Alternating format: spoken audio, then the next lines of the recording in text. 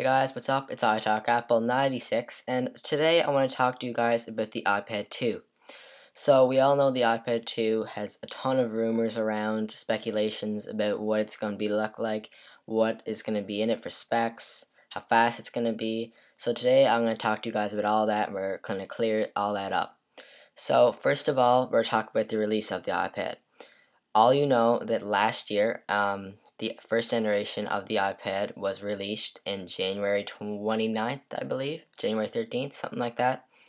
And now everyone speculates that usually Apple's products should be released 1 year after, exactly 1 year after the first generation of them.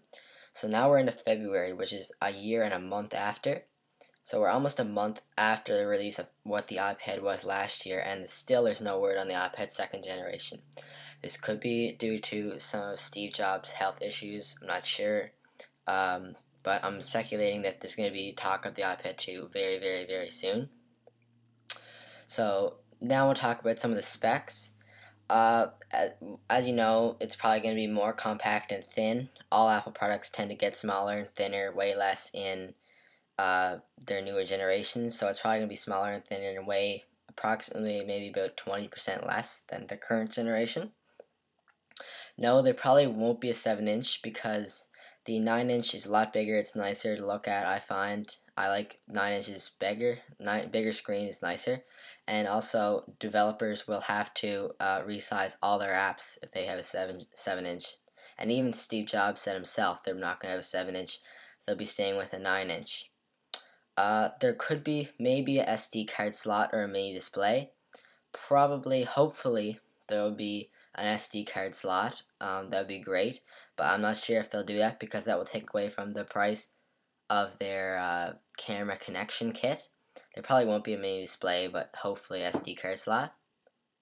There's rumors that there will be an A5 instead of an A4 dual core processor, so we're talking dual core here, at a clock speed of 1.2 gigahertz, which is very fast.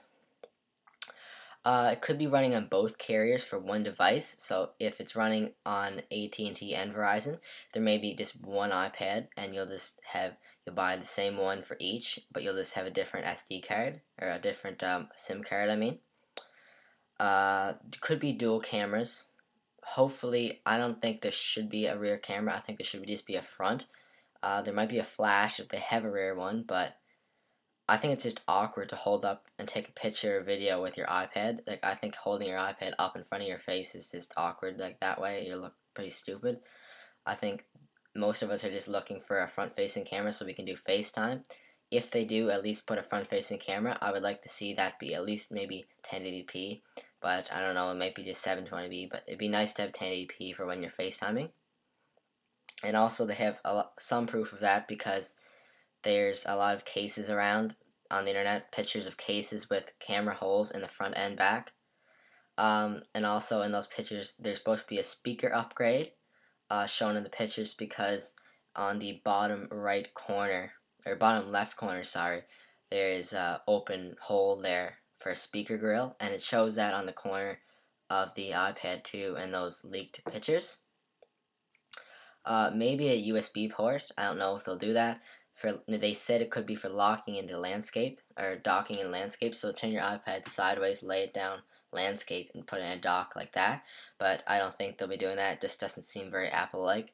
And as long probably as there is a dock connector, the 8-pin connector on the bottom, there probably won't be a USB port. But it'd be nice to have that. And also their iLife apps, like iMovie, Pages, GarageBand, what's the other one? iDVD. They would like to have those on the iPad only in the more form of a Macs, the style that are on the Mac, instead of having them like the iPhone, like you guys see the iPhone iMovie app.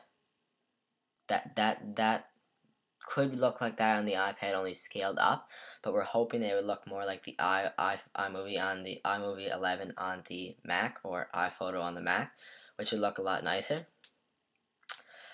Very high resolution display is expected, better than all the devices. So they're thinking that usually Apple's devices tend to be behind and then they come back and blow all the other devices out of the water, because right now the current display on the iPad is 1024 by 768.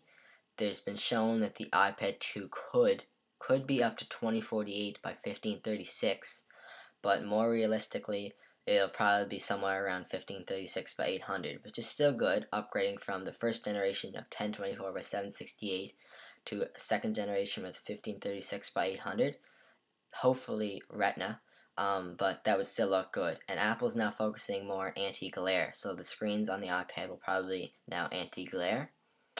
I like to see 1 gigs of RAM, but I don't know if that will happen. 512 is more realistic considering the current iPad has 256 megs, which really isn't enough. So they'll probably have double that 256 and put in 512 for the iPad just to make it a little bit faster.